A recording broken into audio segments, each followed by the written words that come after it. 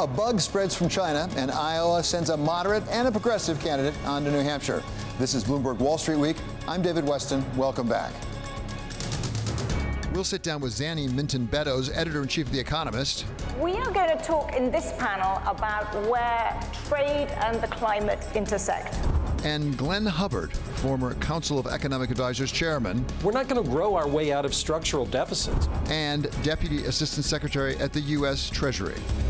And our special guests, Larry Summers, former U.S. Treasury Secretary, and Daniel Tarullo, former member of the Federal Reserve Board of Governors.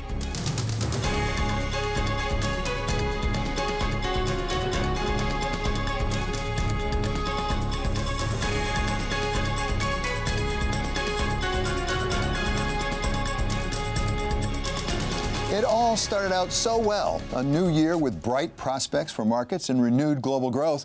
But even as we began 2020, there was a virus growing in central China that would soon infect tens of thousands and kill hundreds. And so trade and commerce and travel began to shut down, adding the prospect of reduced economic growth to the tragic human toll. For the first quarter alone, some banks are cutting their first quarter growth expectations for China to as low as 3.8%, representing a loss in the tens of billions of dollars. So far, and it's not just the first quarter, economists are cutting full-year growth targets 0.6 compared to last year, down to 5.4%. And so we start our program with the economic effects of the coronavirus with our contributors, Zanny Minton Beddoes. She's editor of The Economist, and Glenn Hubbard of the Columbia Business School. Dr. Hubbard served as the chairman of the Council of Economic Advisors under President George W. Bush. So welcome, both of you. Great to have you here. Thank you. Thanks. Zanny, I'm going to start with you because last week the cover of The Economist was rather clever. It was a globe with a surgical mask in the form of the Chinese flag on it. Where are we right now in this? What are the economic effects likely to be?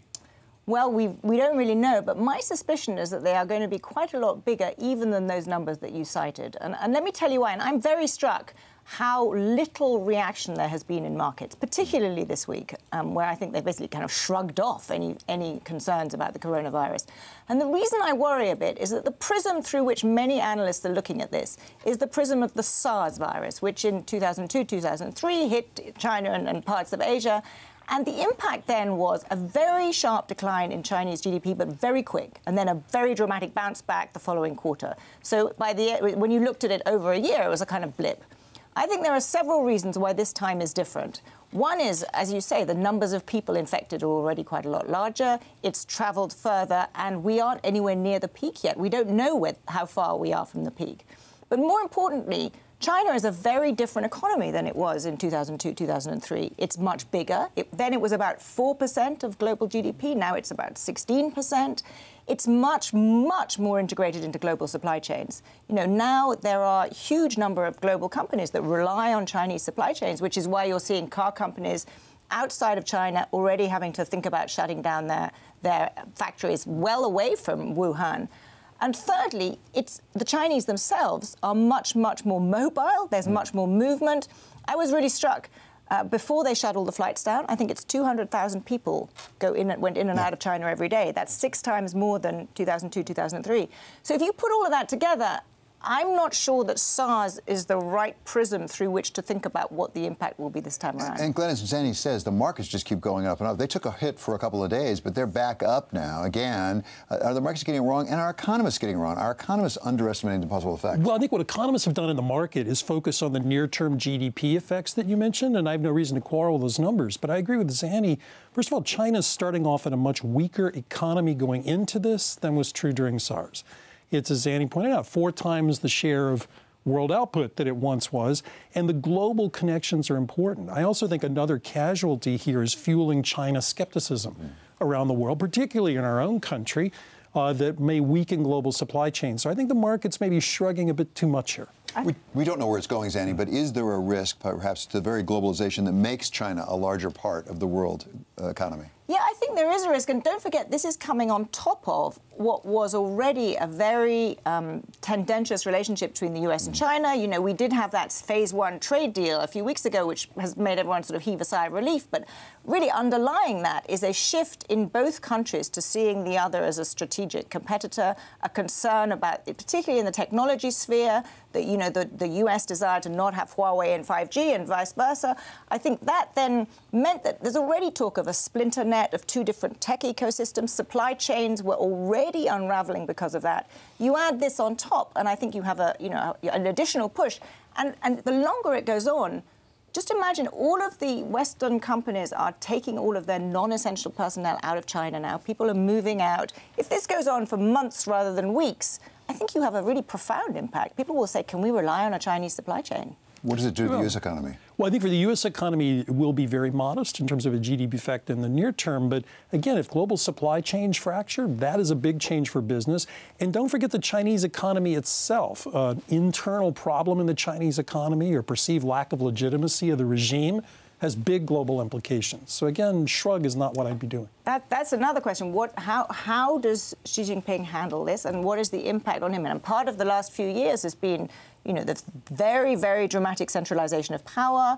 It went from being a sort of collective authoritarianism to a one-man authoritarianism. He's got a huge amount at stake, and I think the very, very draconian response, which I think increasingly people are going to question you, is the cost of the response of trying to shut down whole parts of the country sustainable and worth it? And are we going to do this again and again and again? In fact, we have these viruses come up more and more often, I guess particularly in part because the human occupation infringes on nature. I mean, and for example, in China, people are saying they're living closer to bats now, as a practical matter. And so they come into contact with one another. So we're going to have it more and more often. Zanny's got a great question. Are we going to take these draconian steps every time? I don't think we can. And I think politically the regime would be in trouble if it did. So I think these longer-term questions are the one to be focused on, not so much the calculations of GDP. But in the meantime, there are these really interesting kind of butterfly wing consequences. Coffee prices tumbling because all the Starbucks is being closed. Chilean exports of wine. Right, wine and cheese are piling up everywhere for the taking. We're going to see more of those because I think a lot of people aren't really. I certainly am not aware of the very details of these supply chains. So there's going to be really surprising consequences. 90% of the world's plastic flour is made in China. Is that right? I didn't know that. So there you go. So it's another aspect of this globalization as a practical matter, because it has effects around the world that we can't even anticipate. Oh, that's absolutely true. And of course, right now, globalization has skeptics among elected leaders, including in the United States. And so these all feed that skepticism. Well, this is a fascinating point. It's not just among leaders that globalization has skeptics. You see it in the United States. You see it in Western Europe. There are a lot of people in the populace who say, I'm not sure I like this globalization so much. That's absolutely true. And I'm interested in this country. What happens? Let's just imagine, I hope it doesn't, but let's imagine this goes on for a few months. And let's say we have a bigger outbreak here in the US too. What is the president going to do in terms of his relationship with the Chinese leader and the reaction to China? Because on the one hand, if this is hurting the U.S. economy a lot, it's going to be something made in China that's hurting the U.S. economy, not so great. And it's also reinforcing this sense of division between the U.S. and China. So I'm kind of interested, Glenn, what do you think? Where does that shape up? Well, I think it certainly would feed the president's skepticism. But let's remember that the president's opponents in this race are at least as skeptical as China, if not more so. In fact, he may be the China friend among them. How about that? Okay, our contributors will be staying with us. And you can check out what's coming up next week on Wall Street Week by heading to Bloomberg Markets' official Twitter account. We're going to have a poll each week focused on what you'd like to hear from our contributors. The results for this week are in. Do you seek out candidate platforms and economic policies before you vote? 66% of you told us that you do. So we're going to bring in contributor Larry Summers to go through those economic plans. That's next. This is Bloomberg Wall Street Week.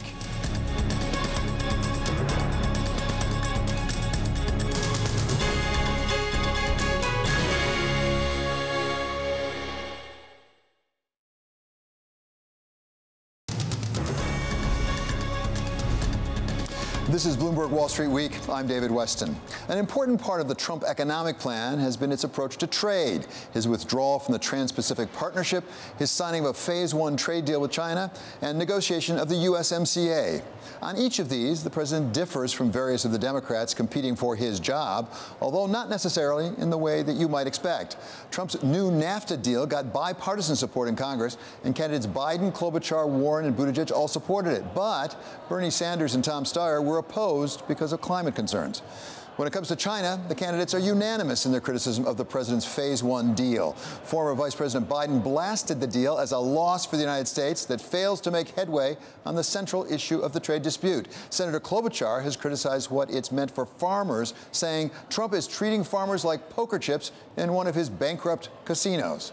But the one place where all the candidates seem to agree with one another and with President Trump is the need for the United States to stop China's unfair trading practices. Though, unlike the president, the Democrats would enlist U.S. allies to get that job done. Just the sort of multilateral approach the president says he cannot live with. The fact is that everybody wants to be where the action is, and the United States of America is indeed the place where the action is. One of the biggest promises I made to the American people was to replace the disastrous NAFTA trade deal. In fact, unfair trade is perhaps the single biggest reason that I decided to run for president. To take us through what's at stake as Democrats sort themselves out, we welcome now Larry Summers, coming to us from Newton, Massachusetts. Zanny Minton Beddoes and Glenn Hubbard are still with us here in New York. So, Larry, thanks so much for joining us. I know that you think that basically any of the Democrats would be better on economic policy than President Trump. But among the Democrats, is there much of a variation? Are there ones that make more sense, ones that make less sense? Look, I think the Democrats are all much better than President Trump. They don't have the same truculence. They don't have the same willingness to give away. They don't have any willingness to give away money to rich people. They don't have the same resisting of alliance. They all recognize that saving the environment is an economic issue, not just an aesthetic issue. And President Trump doesn't understand any of that. In general, I prefer the Democrats who recognize that inequality and fairness are crucial issues, but not the only crucial issues, and who also understand how important it is to grow our economy more rapidly. Because only with a growing economy and a more rapidly growing economy can we afford to provide early childhood education for all our kids. Only can we afford enough scientific research to clearly surpass China. Only can we afford to make the necessary investments in renewables to lead the world with respect to climate change. Only with more rapid growth can we raise middle class standards of living at a rapid rate.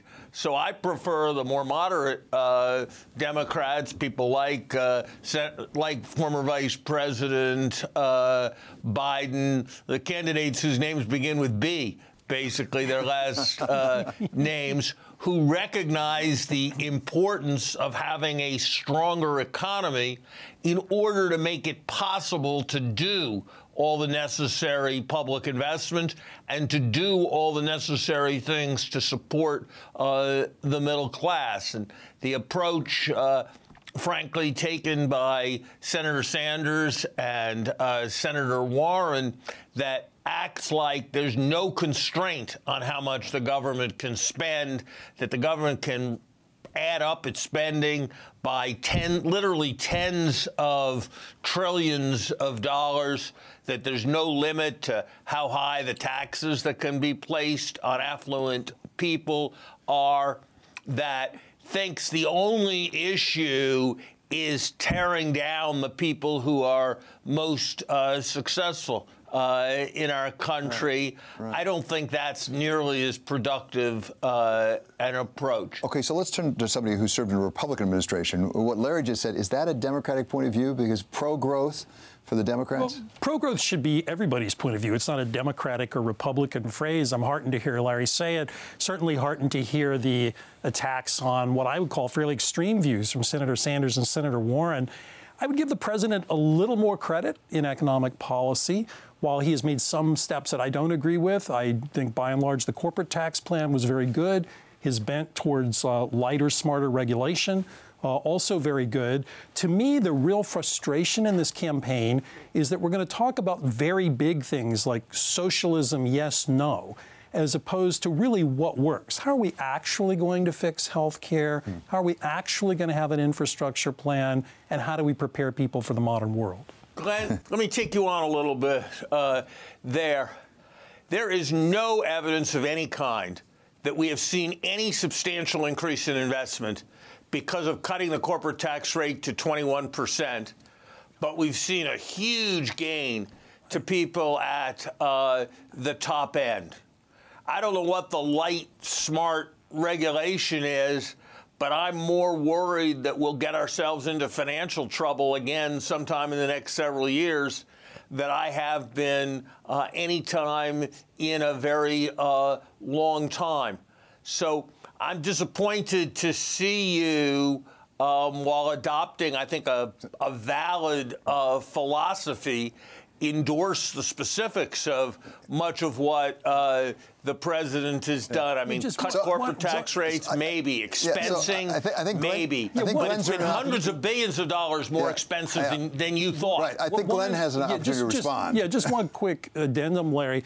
I think the early evidence from the corporate tax plan was that investment did go up relative to trend. What has happened is a very large increase in uncertainties, some of it, frankly, due to our own public policies, but the tax plan itself, I don't think, is the problem. So I've been enjoying watching this, this duel between the two esteemed former members of two administrations. My take, we can have a long discussion about the merits or otherwise of Trump economic policy. I think there are some good things in it, Larry. I think there has been some tax reform that was useful to have. I think some of the deregulation was probably sensible. I think broadly the size of the fiscal deficit, I'm sure, Glenn, you would agree, is not where one would want a fiscal deficit right now. And the nature of much of the tax cut also left a lot to be desired. But for me, the striking thing about the Democrats, and we in our cover story this week have called them the repair faction and the radical faction. The radical faction, obviously, Elizabeth Warren, Bernie Sanders. The repair-oriented moderates are the others. I think it's not just the ones beginning with B, actually. I think there's probably somebody beginning with K who might want to be part of that, too. But for me, the interesting thing is, even amongst them, how far the center of gravity amongst what is now the moderates in the Democratic Party is to the left of where, certainly President Clinton was and President Obama was on many areas. So the scale of the spending plans, the attitude to trade, which I think is really, really interesting. Trade skepticism is now entrenched in the Democratic Party, and trade skepticism towards China is probably stronger, actually, there than even, or at least as strong as President Trump. There's not much daylight there. Perhaps it would be, more desire to work multilaterally, but the skepticism is absolutely there. Larry, you worked under both President Obama and President Clinton. Do you agree with Zanny in saying the entire center has moved to the left from where they were? I think events have changed the position of all economists. Zanny, one thing you said I don't agree with when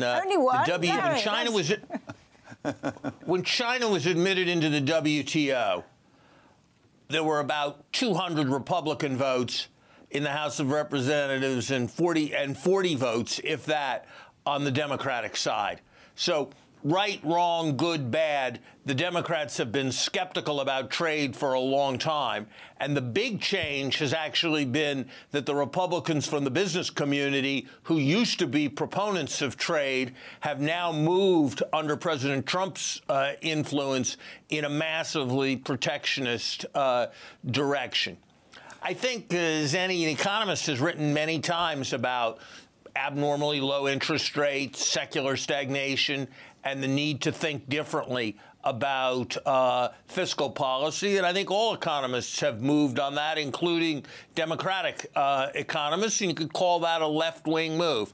The Economist has written about the need to do much more than we realized was necessary a decade or two about global climate change. And Democratic economists have heard that message and have moved. Yes, that's a move to the left, but it's not some kind of ideological thing. It's a reflection of changing conditions, including widening inequality. Right. Yeah, I wasn't suggesting it was necessarily a bad thing, but I'm just struck at how, dramatic that move has been, and how actually, what is the center of gravity of the party is now not where it was, frankly, even 6 years ago, never mind, 16 years ago. So I think there has been a change. And if you look at the sort of scale of some of the spending plans, they're very dramatic. But what's really striking is the appeal of the radicals, if you will, and the really, really dramatic shift, not just in the sort of scale of the climate plans and so forth, but in the appropriate role for government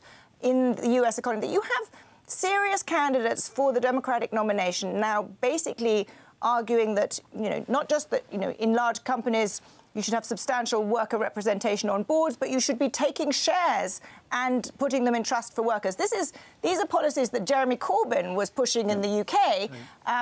They have echoes here now on this side of the Atlantic, and it's just striking to me how big that shift has been. And it may well be, we'll see what happens in the next few months, but it may well be that somebody from that side, from the radical side, gets the nomination. And in fairness, that's what I heard Larry sort of suggested at the beginning, that there are some people that are a little bit too far for him as well. Many thanks to Larry Summers from Newton, Massachusetts. We're going to be back with our contributors. And we should know Michael Bloomberg is also seeking the Democratic nomination for president. Bloomberg is the founder and majority owner of Bloomberg LP, the parent company of Bloomberg News. This is Bloomberg Wall Street Week.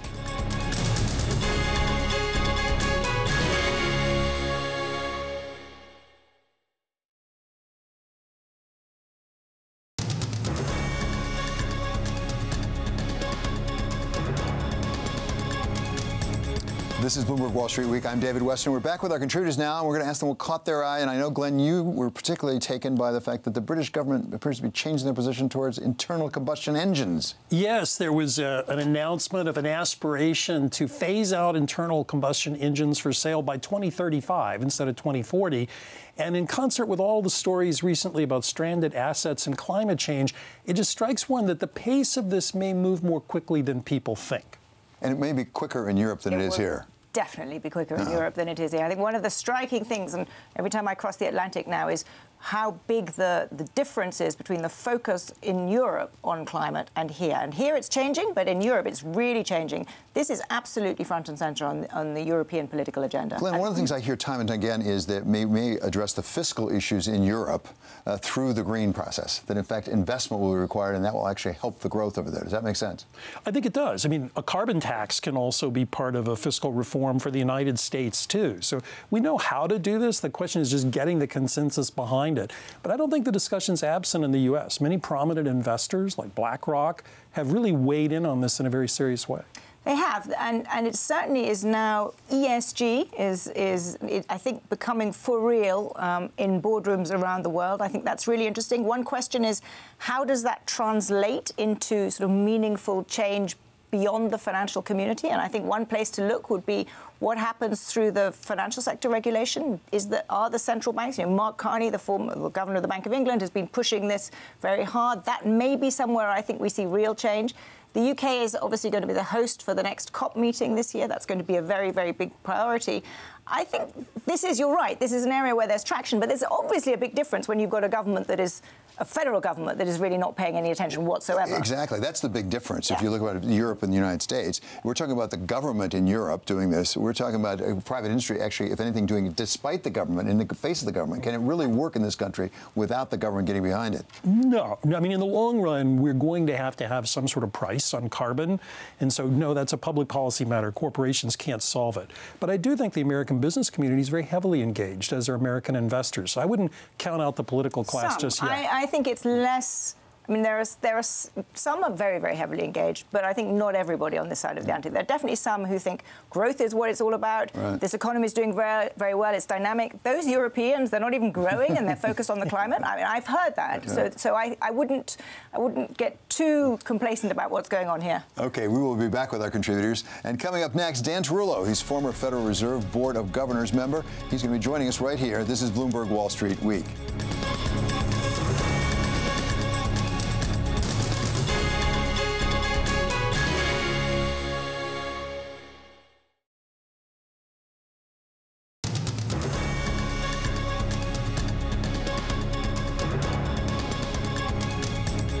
Welcome back from New York. This is Bloomberg Wall Street Week, and I'm David Westin. Over 200 years ago, Benjamin Franklin said that it was work that makes us happy. But now, for the first time in history, we run the risk of running out of those jobs that make us so happy. According to an Oxford economics study from last year, the world stands to lose millions of jobs to automation, with China potentially having the most to lose, as many as 12.5 million over the next decade, followed by 2 million lost in Europe and 1.5 million in the United States. It's the lower skilled workers and the poorer local economies that may take the biggest hit, at least initially. But none of us should be feeling too complacent. It turns out that those holding bachelor's degrees are particularly vulnerable, and some of the most sophisticated and highest-paying jobs may go the way of the buggy whip maker. So the next time you complain about having to roll up your sleeves, you might want to take a look over your shoulder to see if there's some contraption that doesn't need sleeves waiting to take your place. To talk about what technology may mean for jobs, we welcome now Daniel Tarullo of Harvard. Dan was the member of the Board of Governors responsible for regulating financial institutions. And our contributors, Zanny Minton Beddoes and Glenn Hubbard, are still with us. So, Dan, I know you've taken a real hard look, particularly at artificial intelligence, what it means for jobs in the United States, for the workplace. What have you concluded?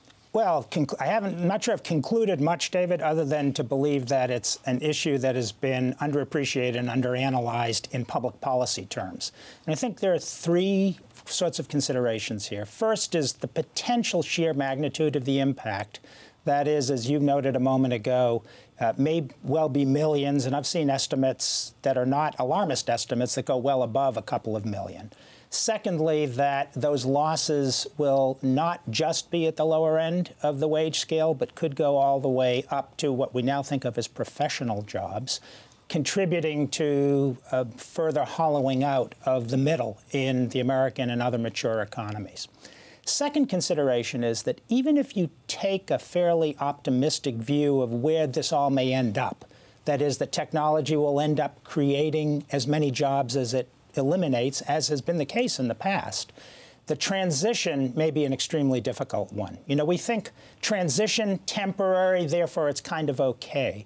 But if a transition is long enough and if it's dramatic enough, there can be permanent scars to the people who lose their jobs, but I think also to the economy as a whole. You know, Bill Gates is no technophobe. He's the furthest thing from it, but he's expressed concern about the pace of the change. And the third consideration, I think, is the intersection of the economics and the politics.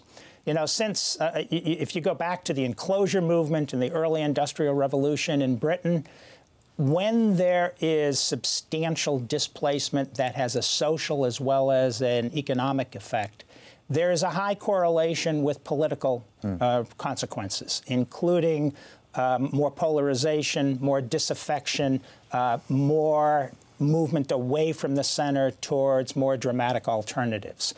And I think to some degree we've seen some of that in this country. I mean, we lost almost 20% of manufacturing jobs in the United States in the decade before the financial crisis. I'm from Flint. Tell me about it. Exactly. And I think we don't know for a fact, obviously, but I think there's a pretty good chance that those losses, at the pace of the losses, the sense of being displaced, has contributed to the polarization and the disaffection that we see today. Glenn, you've done some work in this area. I have, and let me agree with Dan. I do think this is a huge problem, and our political class isn't that aware. But let's start with some good news, too. The artificial intelligence movement will enable people to be far better at many of their jobs. It complements the skills of many workers at the top and the bottom, hopefully not replacing economics professors in the middle of that. But we're not really prepared. You know, Dan mentioned Bill Gates. Bill Gates' idea was taxing robots. We don't need to build walls against the future. What we need to do is build bridges to it. And so we need to help people get ready. But our public policies are stuck in a labor market set of policies from the 1930s. They're not ready for today. And there I really agree with Dan. So this is going to be a very dull conversation because we're all going to agree, but two perspectives on this. One is I'm struck actually in the last few years about how much more slowly this is happening than people were anticipating. The study you cited at the beginning of this segment had a kind of an earlier version, which I think came out in 2013, an Oxford study that caused a huge stir that I think said 47% of jobs were vulnerable to being automated within the next couple of decades. Cited thousands of times. And that really started the robots are about to take all of our jobs meme. If you actually look what's happened to labour markets in the last few years, we have unemployment at record lows across the rich world. We have employment at record highs in many places. And this is not all, gig jobs. It's not all terrible jobs. It's actually sustainable, real jobs. And so I think it's happening much more slowly. And I'm sort of comforted that, as Glenn said, in the end, history, every time we've had a technological innovation, has created jobs as well as destroying them. In fact, more of the creation than of the destruction. But where you're completely right is that the transition for particular people who don't have the right skills for the new kinds of jobs are traumatic. And we've definitely seen that over the last 20 years in manufacturing in the US and across the advanced world. And so for me, the question is, what do we do about it? And the lesson historically is that the US did it so much better 100 years ago in the last big industrial revolution, because you had a revolution in education at the same time. You had the creation of universal secondary education, in a sense provided people with the skills they needed when they came off the land to work in factories. And we haven't had that revolution in education and training now, and we need it. Well, and Dan, it strikes me, employment's very, very high, unemployment's very, very low, but wages have not increased the way we would have thought given that employment situation. How much of that is being suppressed, actually, by technology? Surely technology is playing a role. Surely globalization has played a role as well. I think where I probably disagree some with both Glenn and Zanny is more predictive than factual, but I'm skeptical about the capacity of public policy to manage a truly substantial displacement, even over a transitional period. I don't think we did a very good job at all with trade displacement. And trade displacement itself could be smallish compared to what happens in technology. Zanny makes an important point. The tendency towards alarmism, towards getting your tweet and all, I think is probably exaggerated. Certainly the point at which we'll have a kind of critical mass of job losses and maybe even the eventual magnitude of it. But when it's not just individuals, but whole groups of people, whether it's geographic communities or classes of people, I don't think that a system that's set up more or less for individual assistance is actually going to be particularly efficacious. To me, at least, that raises two questions. What should we do about it, and how do you pay for it? Well, what you should do about it, I mean, this issue where David and I started speaking about this issue was exactly around the campaign, with our saying, you know, what's not being talked about. And Andrew Yang has talked about it some. The leading candidates have not. I suspect part of the reason is they don't have a great solution. You know, to the degree that it intersects with trade, and it will intersect with trade, particularly with trade and services, I think that one political response is going to be further constraint on globalization. But I don't think, you know, how do you deal with a progressive development of AI that is not closing down factories? That's unlikely to be the way it plays out. Instead, it will be within ongoing businesses, you'll have a displacement. Well, I think that there are things that we could be doing. Austin Goolsbee and Penny Pritzker and I suggested a block grant for community colleges, which are the workhorses for these training programs. And something I used to be quite skeptical of, but I'm a little bit less so today, place-based aid, actually going into communities for income relief, for shoring up those communities' capacity to cope with change. If we don't do this, I worry, as Dan does, that we're going to wreck the social fabric that underlies change and the golden goose of our economic system. Look, I think it is hard to overstate how dysfunctional the U.S. political environment is right now, and thus how unlikely the U.S. is to be a place where this is catalyzed.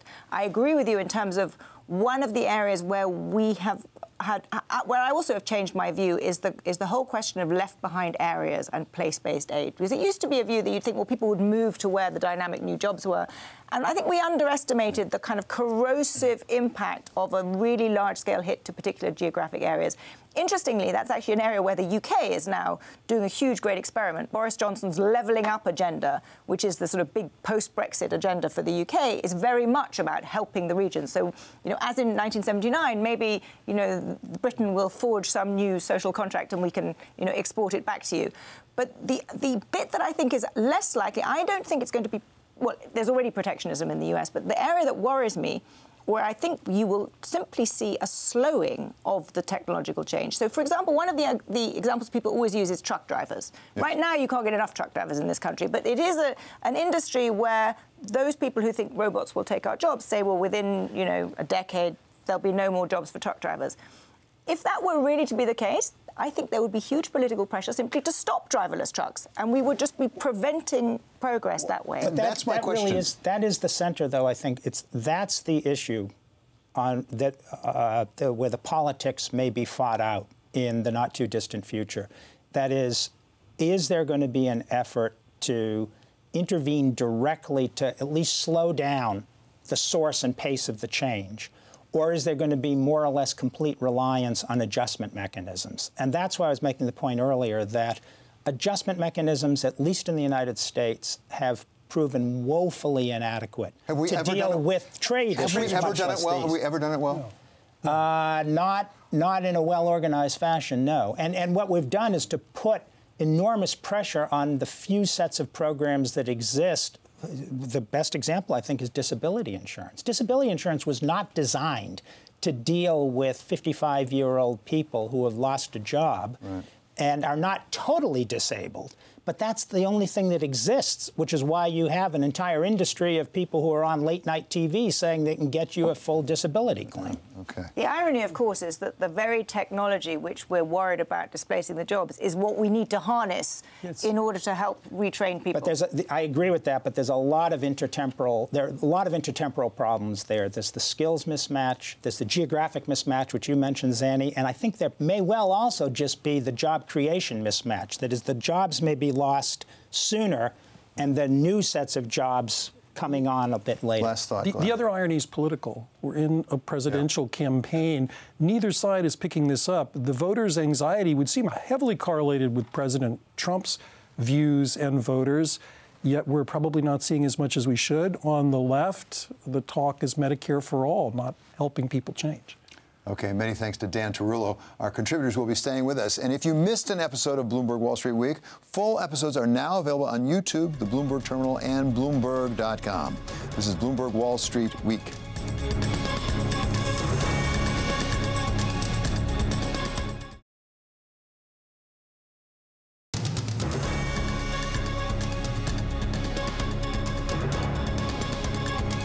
This is Bloomberg Wall Street Week. I'm David Westin. After an epic six-day rally, Elon Musk's fortune is coming back down to earth, at least a little bit. Stock in Musk's electric car company tumbled on Wednesday, the most in 8 years. Even before the plunge, investors and analysts were skeptical of Tesla's market value. Steve Eisman, the investor made famous by The Big Short, told Bloomberg Television the recent run-up in Tesla is inexplicable. Look, everybody has a pain threshold, and when a stock becomes unmoored from valuation because it has certain dynamic growth aspects to it and has cult-like aspects to it, you have to just walk away. Instead, Eisman remains bullish about General Motors, calling it, quote, reality on the ground. I spoke to GM CFO Divya Sridhara this week about the automaker's strategy to keep up with Tesla's dominance in electric vehicles. We're all in on EVs, and the way we're demonstrating that, we have a number of key vehicle launches coming. You saw the Hummer EV announcement recently, and we have a number of other additional strong products that are coming as well. We're taking this seriously. We've made meaningful investments in this area. We have scale. We have multiple brands and segments where we're able to leverage our one flexible architecture and go all in. Zanny Minton Beddoes and Glenn Hubbard are back with me. So, Zanny, I hear people say what Mr. Eisman said, which is you can't possibly justify these valuations. I hear other people say you ain't seen nothing yet, that actually Tesla's going to go way, way further. So which is it? Look, who knows? I mean, I think I'm probably more in the former. I find it quite hard to justify these valuations, but I think Tesla is not thinking of that. Elon Musk certainly doesn't think of this as a car company. This is a transformational technology that's going to accelerate whatever it is, the move to a sustainable world. And for a long time, he really failed to deliver, right? They had terrible production problems. There was lots and lots of talk about, where they're going to run out of cash. And we have had some good news recently. That factory, that gigabyte factory in China opened very, very fast. He's, he's making some money. Production is coming online. And I think if all things come together, it is true that unlike the legacy car companies, he doesn't have a huge legacy cost of the internal combustion engine. He has really got the battery kind of supply chain sorted out. So there is potential for them to be a very, very, very big player. Whether it justifies this valuation, who knows? But I think that's kind of the punt. People want to, and this was a frenzy, but it was a frenzy, I think, driven by people thinking, oh my God, this may be for real, I need to get in on it. Well, and Glenn, it raises, at least in my mind, two questions, which is, how big is this market going to be? And can Tesla maintain its lead? Because they're clearly ahead of everybody else. Can other people catch up? Or if they got such a lead, people can't catch up? Well, that's the issue. I mean, Tesla has had good news recently. The lower costs of batteries, I think, has been a big plus, its own operational improvements. But you have to make a big macro and micro bet. So the macro bet is, this is going to dominate cars going forward, period, full stop, and do so quickly. The micro bet, as you said, is can no one catch up with Tesla? You have to believe both of those things. Let's remember Tesla's market cap now is more than GM, Ford, and Fiat Chrysler combined, despite that they sell a minuscule fraction of the cars. That's clearly very frothy. But I think the macro bet seems sound to me. The micro bet that no other car company can catch, that's where investors may want to spend some time. And Zanny, I wonder how much of the macro bet is really China. Because China was the ones that they said, we're going to go to electric vehicles. They've got a huge emissions problem there. And so the rest of the world, Europe, and then certainly the United States, has sort of been caught behind that, driving that demand. I think that is a large part of the micro bet. And I think that, Tesla's move there and Tesla's, position there is a lot of what's driving this enthusiasm. I think part of the macro bet, however, is one about there isn't going to be another disruptive technology to kind of prevent EVs dominating for the foreseeable future. I think that's you're making several macro bets. That's one. You're also assuming that they have a head start on batteries, and that is going to lead to serious production and serious dominance. Maybe. I mean, I think I've learned to not underestimate Elon Musk. I mean, he is a pretty extraordinary individual. By the way, the short sellers of Tesla stock have also learned that this week. So exactly, and so he is. I think a transformational figure. It is extraordinary what it's done, what this company has done. Nonetheless, this kind of surge and then even fallback of the last weeks seems to me to be devoid. I agree, but let's remember, transformational leaders often don't actually deliver at the end of the day. A visionary is not the same thing as an effective leader. Alfred Sloan or Henry Ford would have been very different kinds of personalities from Elon Musk. So a lot to say about him that's positive. Exactly. But you could argue that Henry Ford was not really transformational in the way that Elon Musk was. He certainly was brilliant and he did things. Correct. But there was nothing that he sort of invented from scratch. Correct. Unlike Edison, for example, who was transformational. And what happened to him? And remember, Edison created great social value, but appropriated not that much of it for himself. So maybe Elon Musk does both. Maybe so. Well, maybe so. That would be pretty extraordinary. It would drive up those Tesla stock. Okay, our contributors will be back with us in just a moment. Head to Bloomberg.com for more exclusive thoughts from our weekly contributors, along with full episodes and the official Bloomberg Wall Street Week podcast. This is Bloomberg Wall Street Week.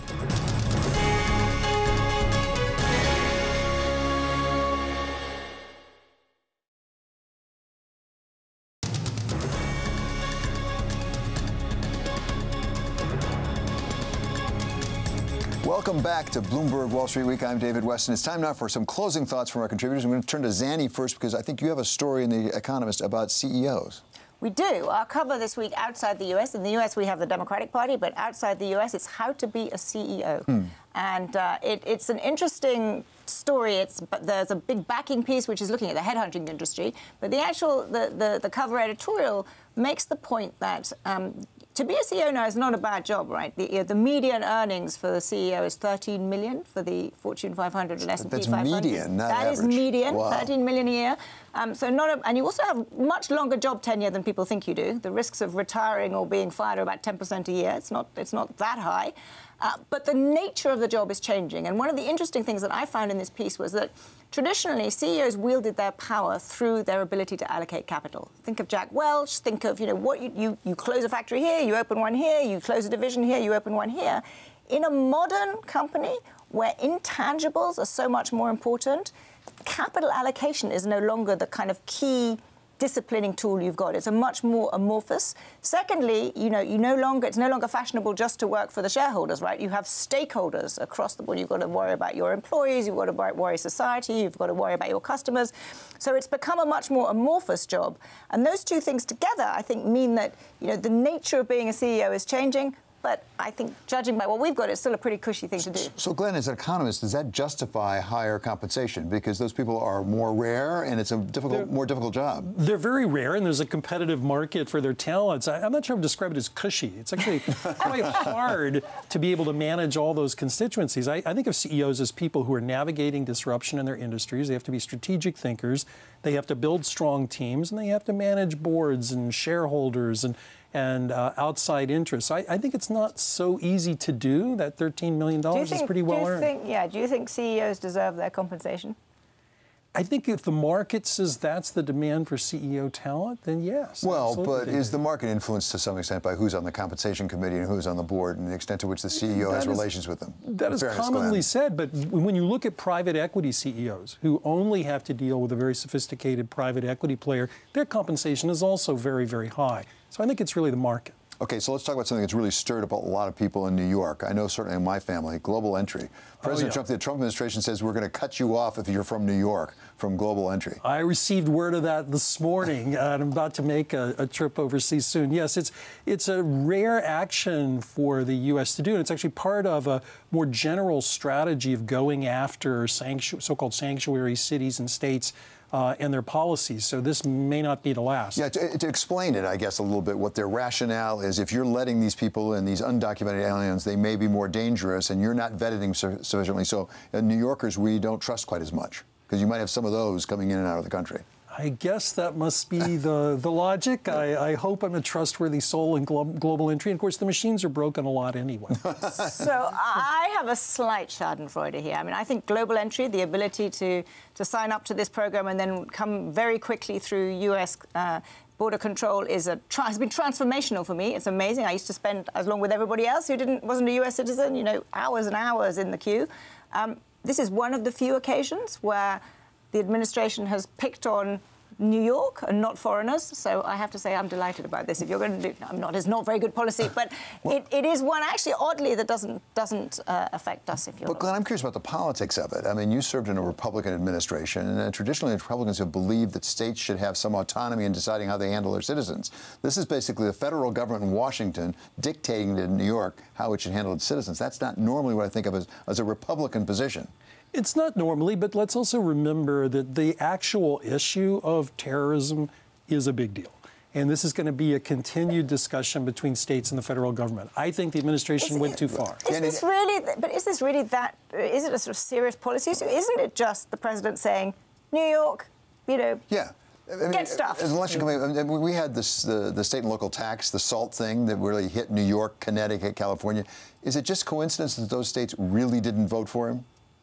He's not going to lose a lot of voters in those states. He's not, but the state and local tax deduction is something that economists have talked about. It's a long time. I'm a New Yorker, so it hits me, but frankly, it was still good policy. Yeah.